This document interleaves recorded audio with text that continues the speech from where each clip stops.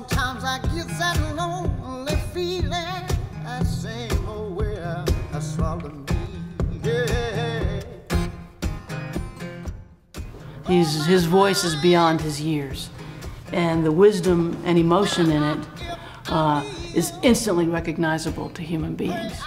It was a huge revelation to me, because having played with Al Green and having played behind, you know, great soul artists, his voice just automatically resonated with me, and have sort of those elements, that spirit, and those tonal qualities.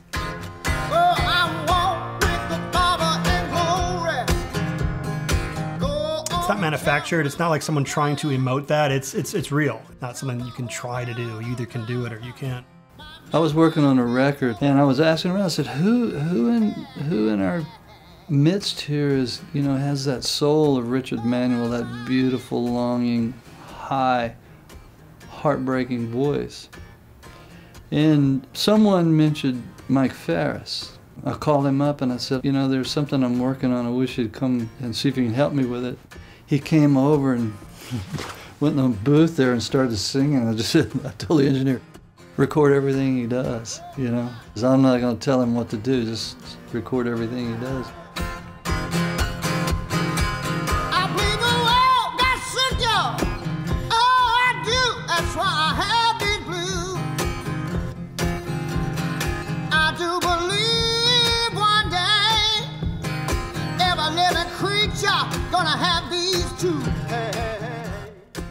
First time I ever saw him play, my husband Kenny Greenberg and I went down and were the special guests at one of his shouts down at the Station Inn. Here comes Mike in his dark glasses, shuffling on up to the stage. And on the one hand, he's kind of unassuming, and on the other hand, he is a total rock star and he knows it.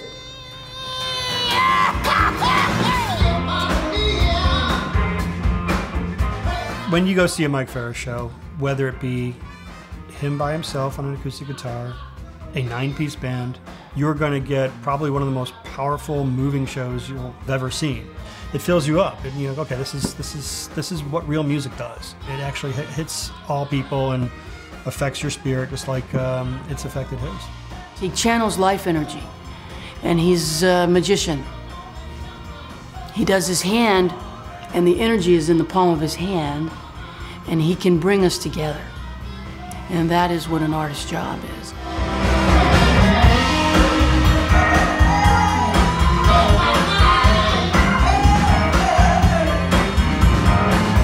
I think it's time that we take back some of these things that's been hijacked over the years, like the word gospel. It's good news. I would say he is a gospel singer for the people, and I mean all the people. He's gospel for people who need another chance. He's there for the prostitutes and the addicts. He's there for the people who are coming from prison and the homeless. He's there for the brokenhearted and the souls in pain. I think a lot of Christian musicians wouldn't claim Mike. I think he's far bigger than that. That's gospel.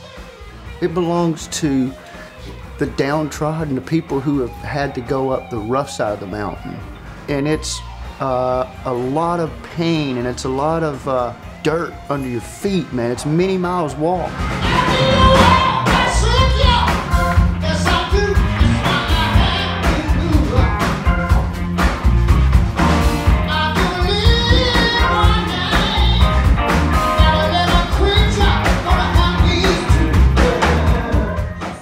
I want our music to be joyful and uplifting. You know, I want people to, when they walk away, they feel better. It's like this combo platter of joy and faith and mystery and chaos all at the same time.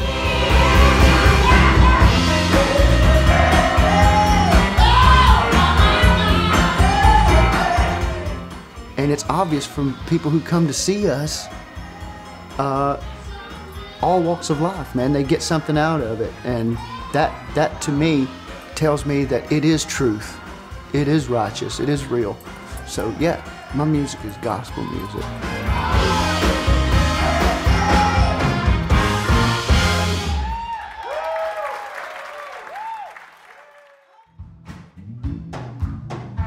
I think it's important for Mike to not be about Mike, it to be through Mike. The music comes from somewhere else, and I think that spirit, there must be some kind of intelligence behind it, because it, you know, occasionally it chooses a vessel that's the perfect delivery system for inspiration.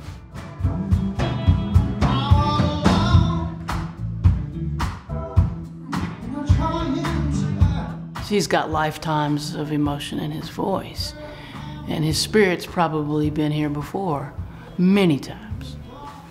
If I'm the great intelligence behind inspiration and the Holy Spirit, I go, that boy can sing. I'm sending him some inspiration so he can deliver it to all these people out there. It was something that was innate in him. He didn't earn it, he doesn't deserve it, but he has to be the steward of it. And he's certainly done an amazing job of being the steward of great talent. I mean, I sing because I have to sing. I got no choice in it, you know. And I think he feels his call too. He's been given much, and people who are given much are called to do much. I'm hoping that it's going to make a difference to somebody. That's the ultimate goal. For the first note that I ever played with Mike, everything is honest. He's laying it all out there on the table. It's not about the show for him. And there are those who deliver it in its purest form. And boy, when that happens, tears are shed, laughter happens, people fall in love, people change their lives, find a new line of work. You know, some way of you know, lives become enriched. It's something to be grateful for.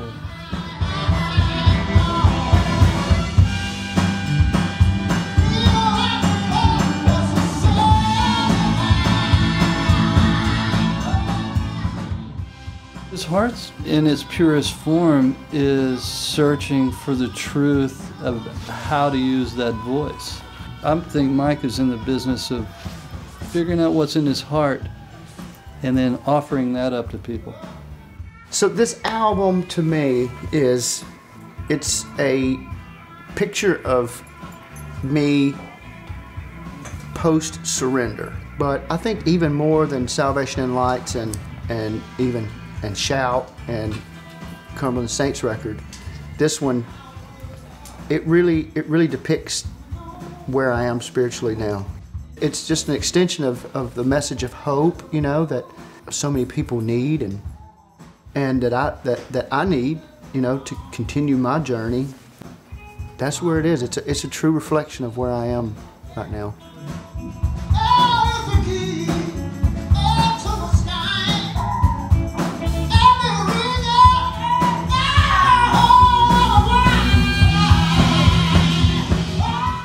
Again, he's found his voice.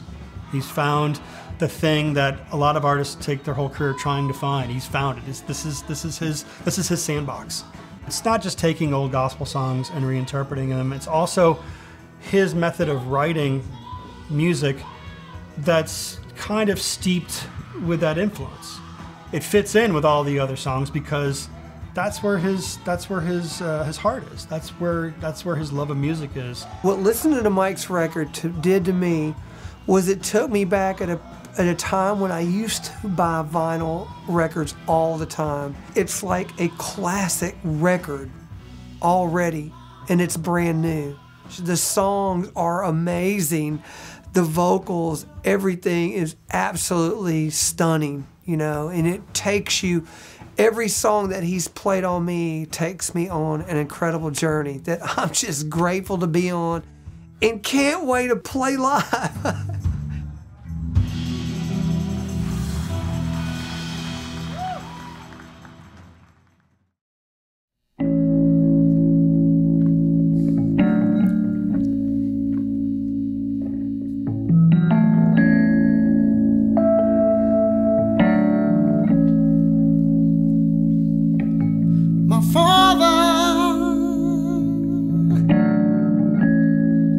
Could use a little mercy.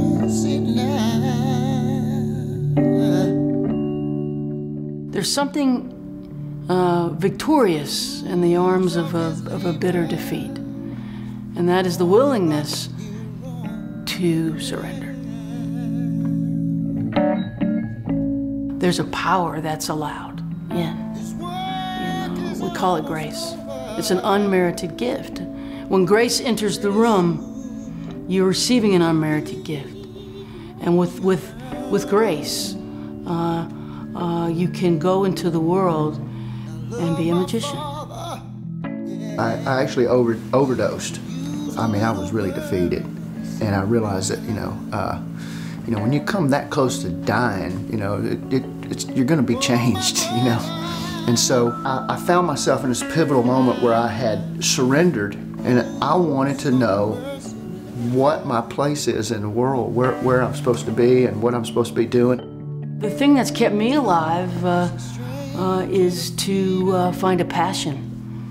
I've got to have a reason to get up in the morning. I need a reason to get up in the morning, and it's got to be bigger than a person. It can't be because I love you. And this is where music comes in. Just out of the blue, I woke up one morning and I wrote a song. And I love my brother. He could use a little mercy now. From that point, it just started pouring out, and it was the great substitute for the drugs and alcohol, because it was positive and it was healing, He's been reborn in a way from this music. This music has given him a purpose, and it's obvious when you listen to him. You can't fake what he's doing.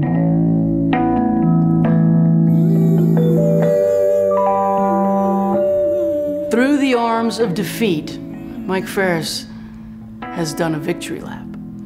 It's a paradox, a spiritual paradox.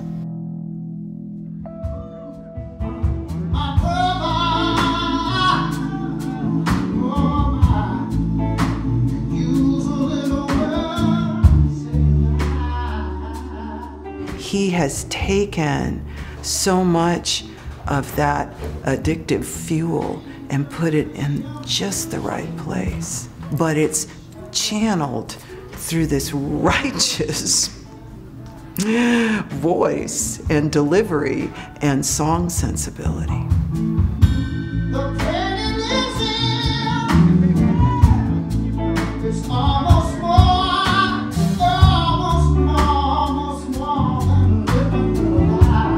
I really like to be around people who are in some form of recovery. There's a sense of humor that comes from having been out of the frying pan and in the fire. To get comfortable enough with yourself to let go of the things that were killing you takes self-acceptance. When you go into a recovery meeting, people are vulnerable. And through that vulnerability, they're easily encouraged by people who have faith. So you can see spirit moving in that room.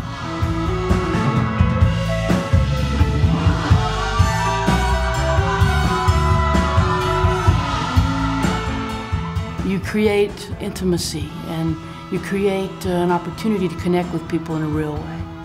And that's what we're here to do. We're here to connect. I just think Mike's mission to me is to better the life of people through his own journey, and to let people know that it's okay if you took his kind of journey. There is a way out.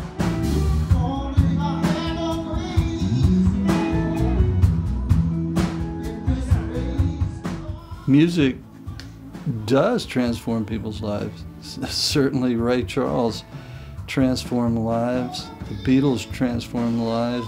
Bob Dylan, yes, music transformed lives. It definitely transformed me. When you're looking at a kid that found music through a homeless school, and I can tell you from the first few notes on an old upright piano, it took me from a point of destitute to all of a sudden I had hope in life. I had hope. Music is a a powerful, powerful force. And I think that's what a lot of us do. You know, we take the things that were meant to destroy us and we turn it around and turn that into something positive.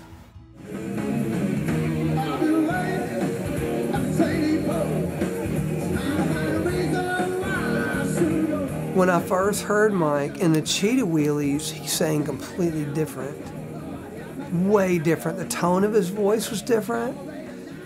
And then all of a sudden, he was transformed. And it can only be a gift to be a vehicle in which to share his journey. He takes people who are hurting and who are broken and who think they're alone, and through just the sound of his voice, he lets them know that they're not. That's magic. Oh, my, my. Yes, I will. Yes, I will. Oh, I will. Yes, I will.